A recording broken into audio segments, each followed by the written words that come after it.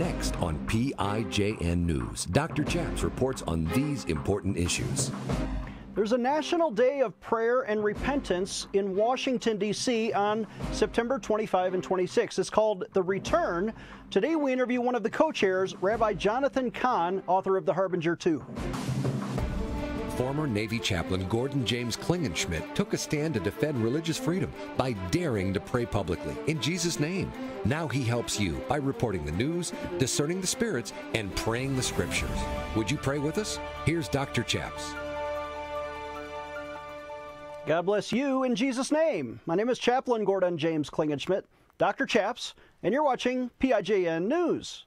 On this show, we like to do three things. We report the news, we discern the spirits, and we pray the scriptures in Jesus' name. On today's show, we have a returning guest. We've had him on at NRB a couple of times. And today via Skype is Rabbi Jonathan Cahn, who is the leader or pastor of the Jerusalem Center, Beth Israel in Wayne, New Jersey. Also, author of the newest best-selling book, taking the New York Times bestseller list by storm, The Harbinger 2. Welcome to the program, Rabbi Jonathan Cahn. How are you, sir? Great to be with you, and great to be with you from home. We meet in different circumstances. This is nice. Well, I'm all excited. We'll talk about your book in a few minutes, but The Return is a national event happening in Washington, D.C. this week, Friday and Saturday. That is 25 and 26 September. It's going to be simulcast not only on God TV, on Daystar, but also in 190 nations in 90 languages. And you have celebrity guests, including Pat Robertson, Jim Dobson, Franklin Graham, Anne Graham Lotz.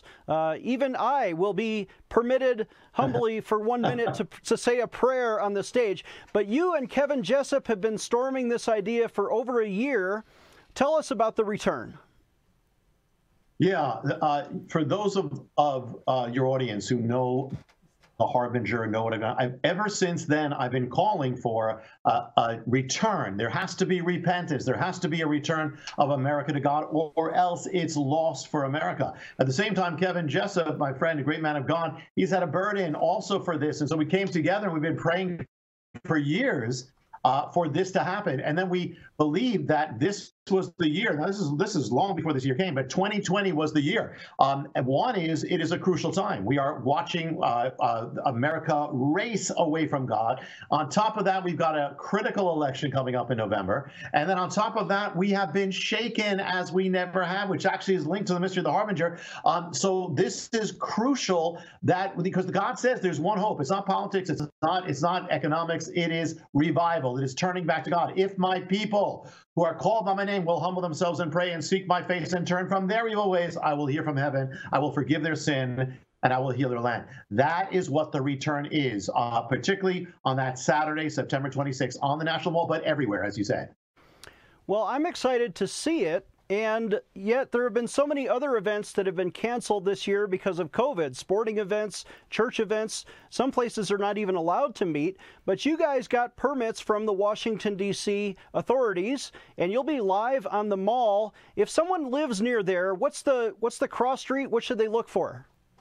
Yeah, basically the National Mall. You know how you know it, Dr. Chaps, is it's in between just Capitol Hill and the Washington Monument. You just go in there and that's where we're going to be. So the National Mall, so in between those two things starts on Saturday. There's a pre-event on Friday night, I believe 6 o'clock or 7 around there. Well, it's on there. But and then on the day, it's 9 o'clock. We're going to gather together, sacred assembly, solemn assembly. We'll open up with the sound of the shofars, and we'll be there to come before God for America and the world, starting with our own repentance, starting with the repentance of the church, because it can't happen without that. And then we're going to go to America. I'm going to be delivering a prophetic word at 11 a.m. And then we're going to get into the prayers, intercession for America, then into the world, have people all over the world praying and leading us in prayer as well. And then we're going to pray for revival and for God to have his way on this land. So it's going to be a sacred assembly. And everybody who's in the area who can come. But if you can't, it's, as you said, it is simulcast, it is streamed, it'll be on the web. But make that day, September 26th, that Saturday, a day of prayer and repentance for revival. And it's also being held in other cities, 150 cities in America, hundreds of cities around the world, literally on all 6 continents except Antarctica. But we're working on that. With 30,000 churches are going to be simulcasting this all-day prayer meeting on Friday night and Saturday. How did you get that many people coordinated?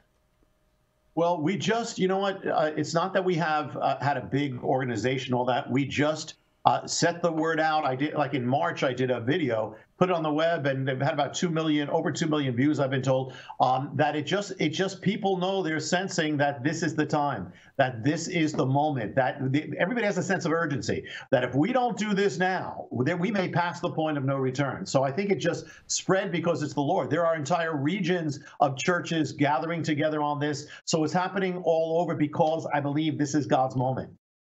So you just said something prophetically. I want to repeat what I thought I heard you say. We should return before the point of no return. And what happens if we don't repent and then we go into this election and the nation takes a different turn?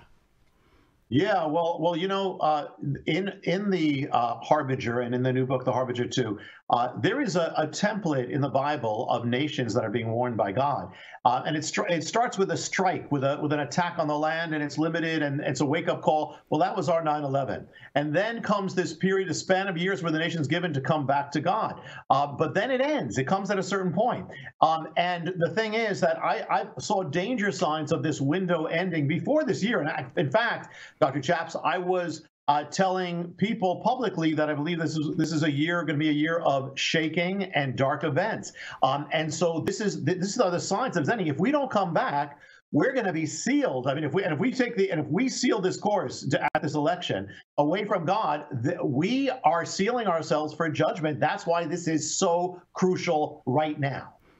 Amen to that. There is a time of judgment coming. But if we return, if my people, as it says in Chronicles, will humble themselves and repent of their sins, God will forgive their sins and heal our land. Let's take a short break. When we come back, Jonathan Cahn has got another best-selling book, The Harbinger 2. Dr. Chaps will be right back with more PIJN news. Take action today. Dr. Chaps needs you to sign an important online petition. Today, I want to invite you to sign a critical petition to defend innocent babies and to end abortion in America. On this show, we like to pray and petition God, but we also need you to take action today by petitioning Congress to stop the taxpayer-funded child killing, especially by defunding Planned Parenthood, America's #1 abortion provider. Why are your taxes paying to murder innocent children in the womb? Well, if Congress would simply define personhood as life beginning at conception, we can reverse Roe v. Wade. Please join me today by signing this important petition to Congress. Visit PrayInJesusName.org. Again, that's PrayInJesusName.org, and sign your petition today. Sign today's petition right now. Again, visit PrayInJesusName.org to sign our petition right now. I'm Dr. Chaps. We're offering a flash sale on all of our teaching products when you visit PrayInJesusName.org. Click on the online bookstore, and all of our products are now 50% off while supplies last this month only.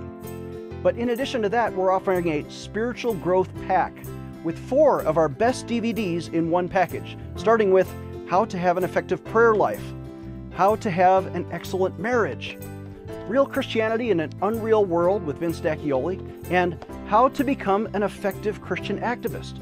You can grow in your spiritual life with all 4 of these DVD products, normally $30 each. That's a $120 value for half price, for just $60, and we'll throw in the shipping.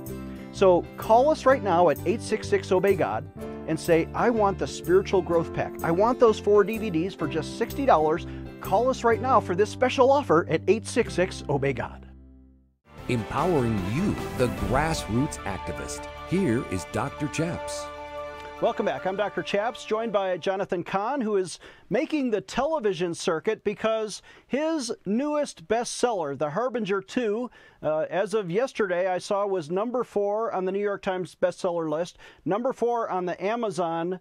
Is that in your category or among all books? How does Amazon rank that? It kind of depends. You know, there's all different categories, but it depends on the list. For instance, New York Times, I think, combined fiction ebook, it's number 4. USA Today, number 5 of all books in the world. So it's been in the top 10 of all books of basically, you know, depending on the category. Publishers Weekly, under hardcover fiction, it's number 2. So it all depends. But by God's grace, it's gone forth. There must be a secret inside the book. I mean, are you giving away the secret to printing money or your grandma's chocolate chip cookie recipe? Why would somebody buy this book?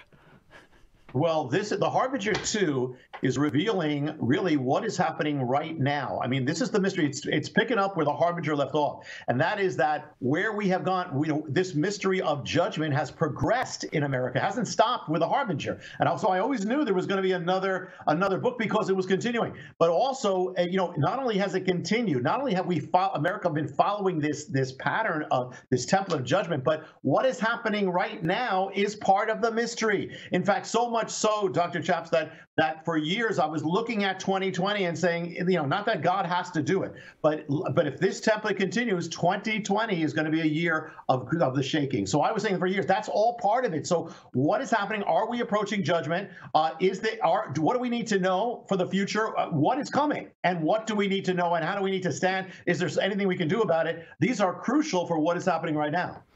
So it seems like a prophetic book about the end times, but I want to ask you, a few years ago when you wrote The Harbinger 1, is there anything in there that talked about what we've seen now in 2020? It's been a terrible year. We've had disease, we've had riots, there's even a meteor that has a 1% chance of striking Earth before Election Day. Did you predict any of these things? Yeah, amazing that you said that, because I look back at the Harbinger, you know, and there's a chapter called Things to Come. And this is what's open. One of the things that's opened up in the new book, in the Harbinger 2. And that is, it says, first of all, it talks about the ending of this span of years, this kind of window of time that's part of the template, that great shakings will come upon the nation. And one of the things it says is the division of the nation. You know, we've never been more divided than now. Another thing, I'm talking about 8 years ago, says the disorder, civil disorder. That's one of the signs of judgment. We're happening now. It talks about the breakdown of infrastructure. That's happening now. Talks about economic collapsing. We have witnessed that as well, and more. But not only that. I mean, this is kind of mind-boggling when I look at it. The question is asked in the original book, The Harbinger. It's asked, how long between the first strike, that, you know, I'm talking about the template of judgment in the Bible, the first strike and the coming of the greater shakings on the land. And the answer is given that in the history of Israel, Southern Kingdom, the first strike came in 605 BC, Babylon. The greater shakings, the return, came in 586 BC.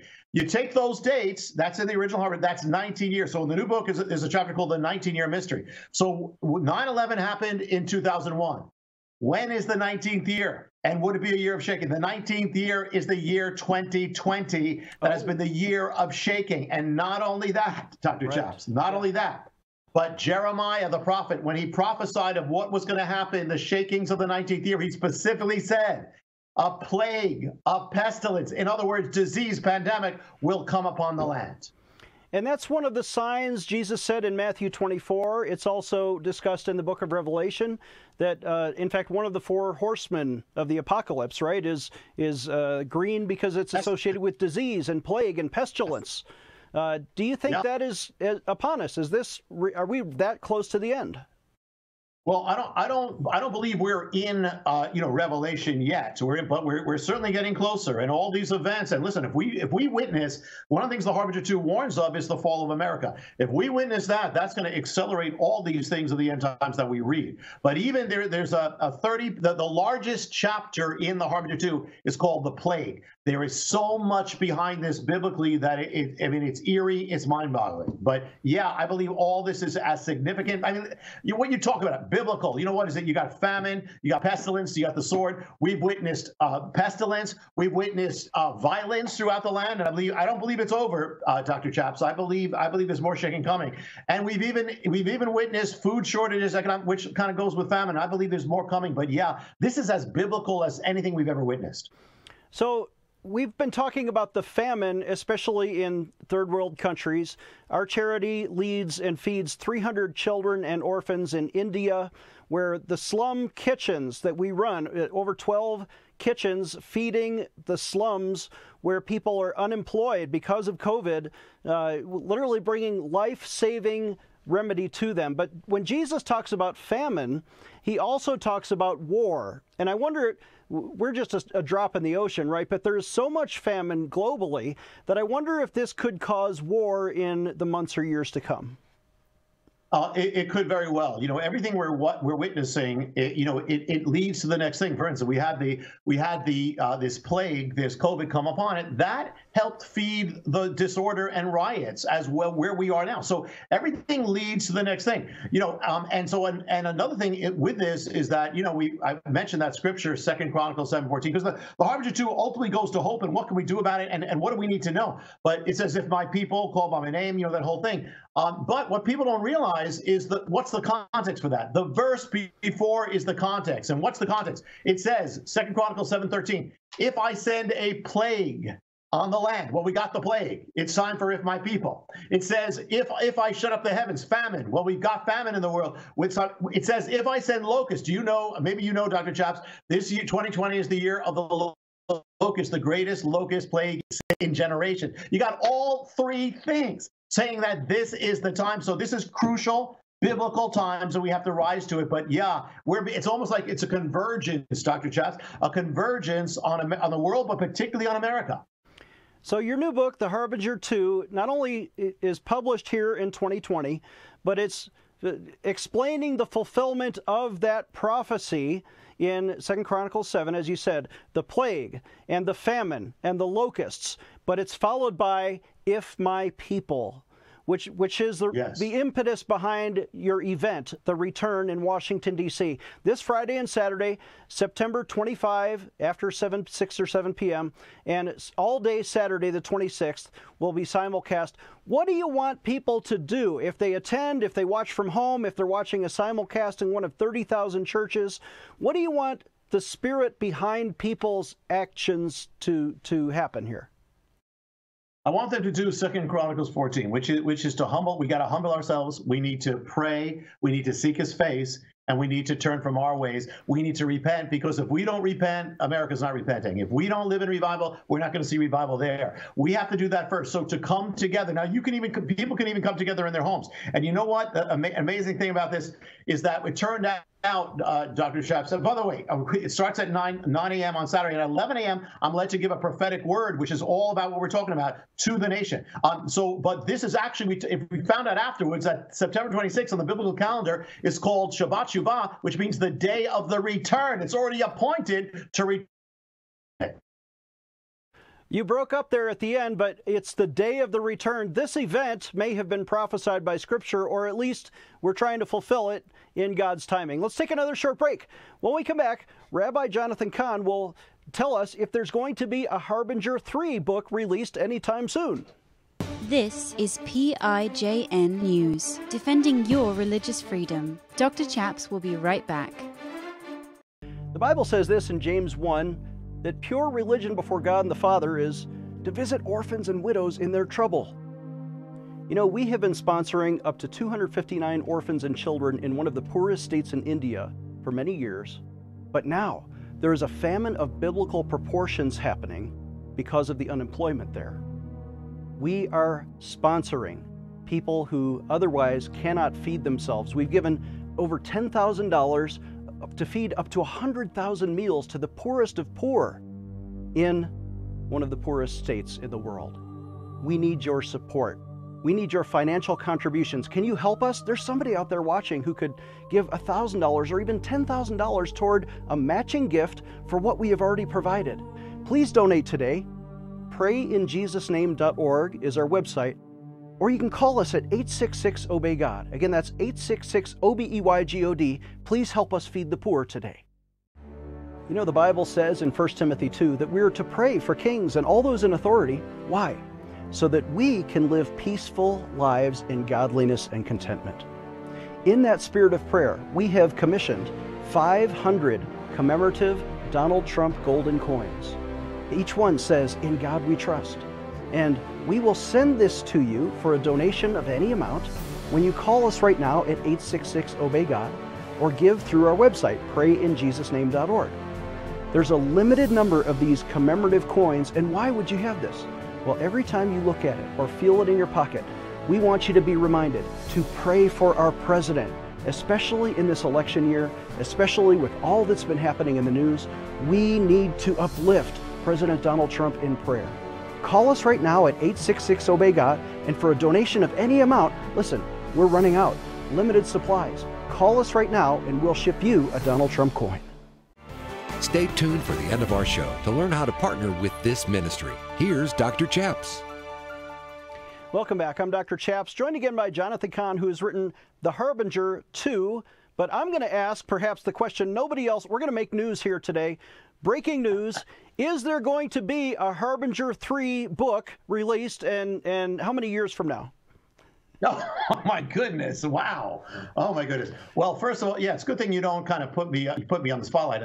I can't say that. I mean, except I believe there will be. I mean, I believe there will be a Harbinger 3. As far as when, I can't tell you. I knew when I wrote the Harbinger 1 there was going to be a Harbinger 2. I knew that, but I knew that I could not say when. It was only when I prayed in 2019 and said, "Lord, what's the next book?" And it was this, and I knew it was going to be linked to a year of shaking that was coming. So it's going to be at the prophetic time. I can't plan that, but I do believe there will be because of events that are going to take place. So the spirit of the prophet is subject to God, who will reveal it in the right time. And that's kind of how you come up with these books, is you wait, you pray, and you hear from God. And he gives you what you refer to as mysteries that are being revealed to you, but also through the Bible. It's not like you're a greater prophet than John the Revelator.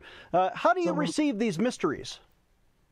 Well, you know what? I could never reproduce it, Dr. Chaps. I could never, if I had to figure out how could I write the Harbinger again or write the Harbinger 2 again or any of them again, I could not. What happened, I mean, the Harbinger, it all began actually when I was standing in ground zero and I saw that tree, and something said to me, there's a mystery here, you got to seek it. And it started becoming this, it was this puzzle piece of a mystery that kept getting bigger and bigger and bigger and bigger. And, you know, there were times when I needed the key and then something would happen that would be the key, or I'm typing something in my computer and something comes up that I did not Google, you know, so things just happen, and God, or sometimes God puts something in my mind, my heart, and I don't even know if it's true. It's like, wow, could that be? And I go on the web, and there it is. So it's step by step, but it's something that is not man-made. I could not reproduce it, but it's happened every time. So if you are, I want to say, I'm using the wrong word here, but channeling a spirit, you believe it is the Holy Spirit that is writing these books through you. I believe, you know, the Bible says that the Spirit will give you, he will lead you into all truth. That this is for every believer. He will lead us, and he gives us insight, you know, and he leads us, and he puts things on our hearts and gives us revelation. So yeah, I believe, so without any question, that is what the Bible says. So I believe God is not dead, he's alive, and he still speaks. And you've given several of these mysteries in the Harbinger 2. We just have like 3 or 4 minutes left. Give us some highlights. Yeah, I'll just mention a few. First of all, one of the sections are the mysteries that I did not reveal in the Harbinger 1 because there were so many of them. The second is what's happened since. The mystery has continued. The Harbingers have manifested since the Harbinger. And the third is what's happening now. I'll give a very quick thing. One is that in the time of judgment, the judgments strike the powers of the nation, and it brings them back to their foundation. On 9/11, the Pentagon was struck. Well, you know what? When America rose to military superpower, it was 1941. Entered Second World War. The Pentagon was built and was joined to that rise to superpower. But here's the thing. What day was the Pentagon built? When was it begun? What was the birthday of the Pentagon? The Pentagon was born on 9/11. September 11th is its birthday. And so the mystery of God, that it returns to the foundation. The warning is, look, America, all your blessings come from me, says the Lord. If you war against me, your blessings, your military power, your economic power will collapse as well. By the way, the other place that was struck was New York, which symbolized America's economic power. New York was born on 9/11. That's when Henry Hudson came. I mean, the same thing. That's just a quick thing. I'll mention about where we are right now, the plague. You know, when Jeremiah speaks about that plague in the 19th year, he says it will actually be linked to you, Israel, offering up your children. This is the offering of children. Well, listen, America has offered up 60 million children. The world, this generation of the world has offered up 1.5, more than any other generation. So we have this plague coming on, and the thing is that Jeremiah said it will return to the place where the children's blood were shed. What's the capital of abortion in America? New York City. Where did the plague strike the greatest to this day? It's New York City. The day that the plague came to America, actually was recorded. It was recorded in Seattle. Next day, it made headlines all over America. There was a date next to the headlines. You know what the date was? January 22nd, the date that America legalized abortion. Jeremiah, let me there's so much, but I'm just going to tell you a little bit, wow. Dr. Chaps. The Jeremiah, remember when he cried out, is there any balm in Gilead, healing in Gilead? Well, he was crying out in a prophecy that had to do with the judgment that came for them offering up their children. Well, America's been seeking for a cure for this, a balm of Gilead. In the spring, a company comes out with a sort of a cure. Stock market goes up 500 points. You know what the name of the company? Gilead, as in the balm of Gilead. I'll tell you one more. I'm going to tell you one more. There's so much, but I'll just tell you one more about this. You can't make this up. Go ahead. Okay, there's a jubilee, also not only a blessing, but of judgment. If you took somebody's land, it gets taken away from you. If you take life, life is taken. Well, when did America legalize abortion on demand? It happened before 73. It happened in 1970 when New York particularly legalized it, spread it through the nation. Well, what is the jubilee of abortion? The year 2020. What was the date that New York legalized it? It was April 9th and April 10th, 2 votes. The peak of the plague on New York that was identified April 9th and April 10th, 50 years to the exact date. We're out of time, but we're going to have Rabbi Cahn on for an extra segment. Watch this show and stay tuned because we can't get enough. I mean, I ask him one question and he's got new revelations. His website, by the way, please attend The Return. Visit TheReturn.org to register your church for the simulcast this Friday and Saturday. Our website is PrayInJesusName.org. Again, that's PrayInJesusName.org. Please call us if you want prayer at 866-OBEY-GOD. We'll see you next time. Today, I want to invite you to sign an important petition to Congress to protect military chaplains, especially their right to pray publicly in Jesus' name. If you remember my story, you know that I was vindicated by Congress in 2006 after I took a principled stand for the right to pray in Jesus' name. But Congress never did pass a positive law to let chaplains pray according to their conscience. Would you sign that petition with me? Let's take action today.